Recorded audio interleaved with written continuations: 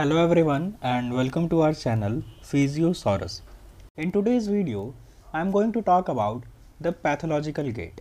Okay, so in the previous video which I have already uploaded on my channel, in that video I have discussed about the three types of pathological gait. So the first one was neurological gait, the second one was leg length discrepancy gait, and the third one was painful gait or antalgic gait. Okay, so in this video I am going to talk about the muscular weakness gait and the joint limiting gait. Okay, so let's talk about the first one, which is muscular weakness gait.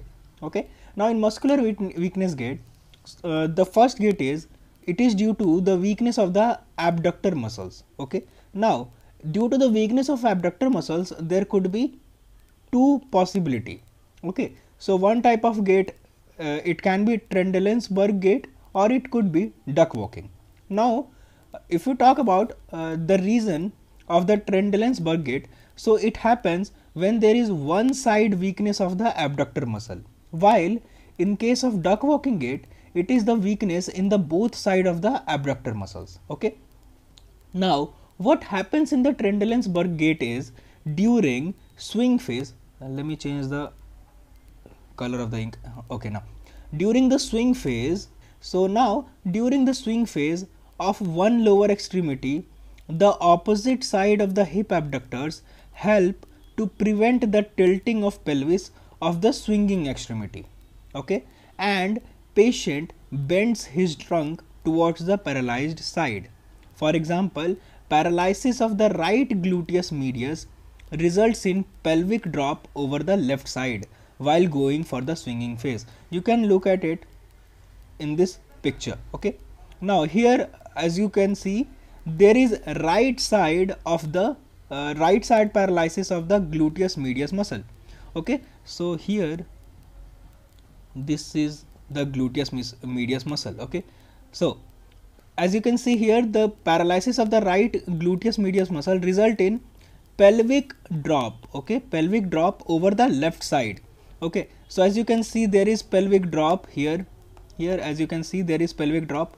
Okay, the normal position of the pelvis was this one and there is pelvic drop as you can see here in this photo. Okay, so there is pelvic drop in the left side while going for the swinging phase. Now let's understand what happens in the duck walking gait. Now in the duck walking gait there is swaying motion of the hip from side to side. It is commonly seen in the neuromuscular or musculoskeletal condition. Okay, so this is neuromuscular and this is musculoskeletal condition.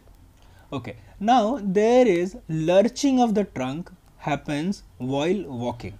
Okay, so this was all about the trendelensburg gait and the duck walking gait.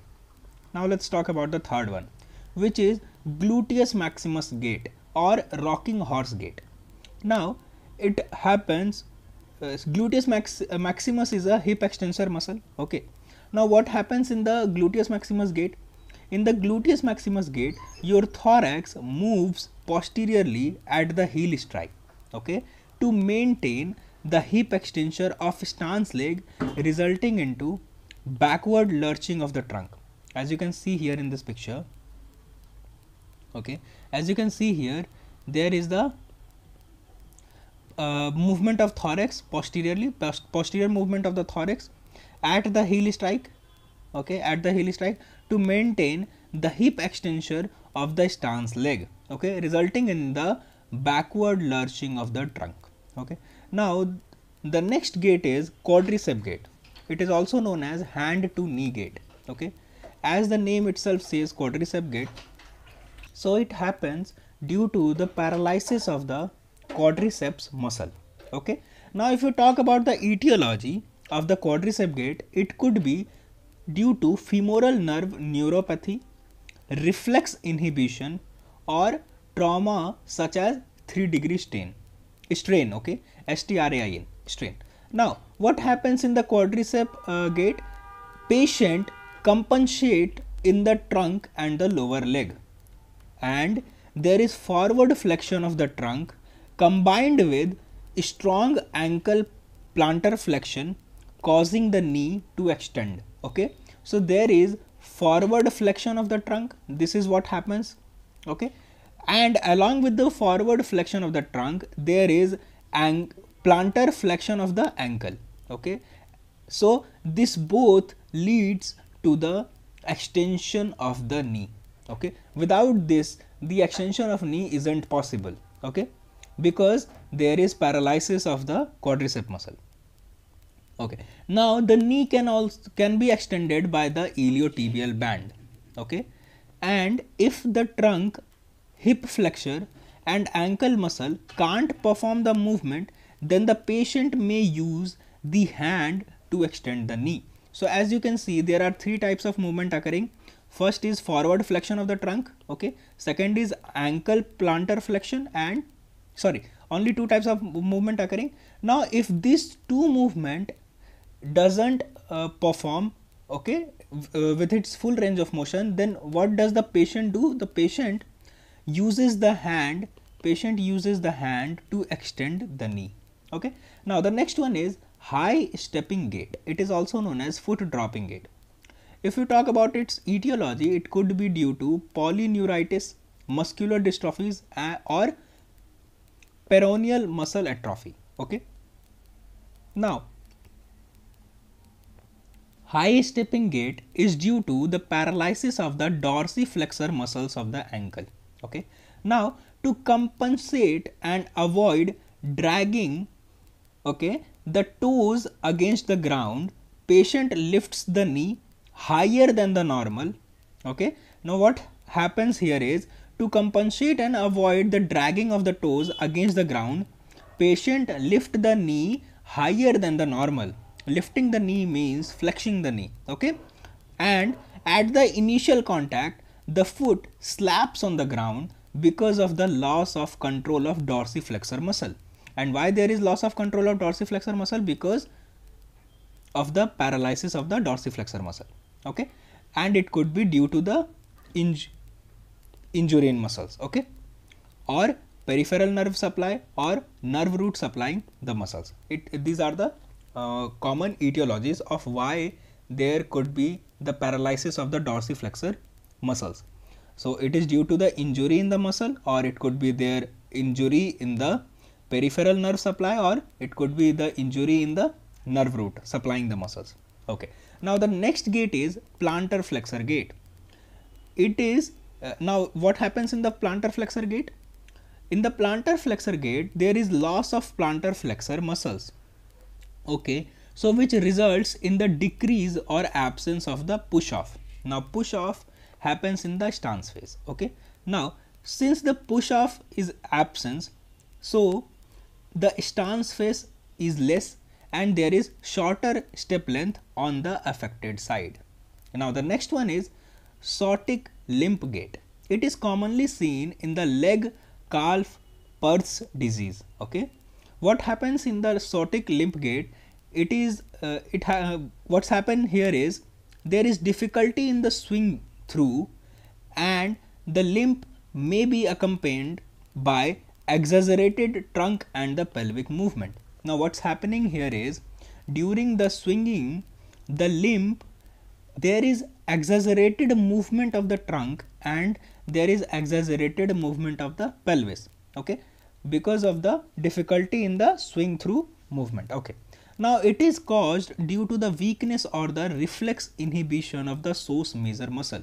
So why the psotic limp gait occurs? It occurs due to the paralysis of the psoas major muscle, okay. Now affected leg moves in the lateral rotation, flexion and adduction of the hip, okay. Now the next one is genu recurvatum gait. Genu recurvatum gait happens due to the paralysis of the hamstring muscles, okay. Now what's happening here is, your knee goes for the hyperextension in the mid stance phase, okay, while transmitting weight through the stance leg, okay. The knee goes for hyperextension due to the lack of counteraction of the hamstring muscle, okay, and during the terminal swing knee snaps into extension to slow down the forward swing of the affected leg, okay. Now it is commonly seen in the case of the polio. So here the fourth type of the pathological gait is finished. And now the next one is joint of muscular limiting gait. So the first one is hip flexor contracture gait. Okay. Now what happens in the hip flexor contracture gait? Hip flexor help in the swinging extremity to move forward. Okay. So if the contracture develops, then there is restriction of extension and hyperextension during mid stance and push off phases. So first you need to understand what does hip flexor muscles do. So it helps in the swinging extremity to move forwards. There is first point. Now the second point is whenever the contracture develop in the hip flexor muscle, then there is a restriction of extension and hyperextension. This is the second point, and there is a restriction in this particular two movement. It happens in the mid stance and the push off phases. So this is the third point. Okay. Now in order to compensate this, the person will develop greeting position. Now what is greeting position? A greeting position is when hip is flexed and the person trunk lean forward. Okay, as if he is bowing. Okay, as you can see here, this is what salutation position is. As you can see here, the hip is flexed and your trunk is moved forward. Okay. Now there is a case in the hip flexor contracture. The case is when there is fused hip. Okay, when there is fused hip. So when there is fused hip, the walking pattern of the patient is compensated in two ways. Okay, so the decreased lordotic and the posterior pelvic tilt will allow the leg to swing forward, but the increased lordotic and anterior pelvic tilt will allow the leg to swing posteriorly, which is known as bell clapper gait. Now bell clapper gait always happens in the case of fused hip. Okay, so in case of fused hip, this is how the patient walks, by decreasing the lordotic curvature and posterior pelvic tilting, and increasing the lordotic curvature and with the anterior pelvic tilting. Okay, and this is the diagram of the bell clapper gait. As you can see here in the first diagram, the leg swings forward by flattening the lumbar lordosis and tilting the pelvis posteriorly, while in the second figure, in the figure number B, the leg swings backward by increasing the lumbar lordosis and tilting the pelvis anteriorly. So in the knee flexion contracture, so the next point is knee flexion contracture. So what happens in the knee flexion contracture? So there is excessive dorsiflexion during the mid stance and an early heel rise during push off. Also, the step length of unaffected side is shorter. Okay. Now the third one is triceps surae contracture. Okay. What happens in the triceps surae contracture? In the triceps surae contracture, knee is forced into excessive extension during mid stance. Okay, because there is insufficient length of the plantar flexors to allow dorsiflexion. Okay, now the fourth one is ankle fusion. Okay, in the ankle fusion, there is fusion of the subtalar joint and the two articulation, making the transtarsal joint, and it results into loss of ankle pronation and supination, which makes the patient difficulty to walk in an uneven surface. Okay, so this was all about the pathological gait and the types of pathological gait. So thank you so much for watching the video.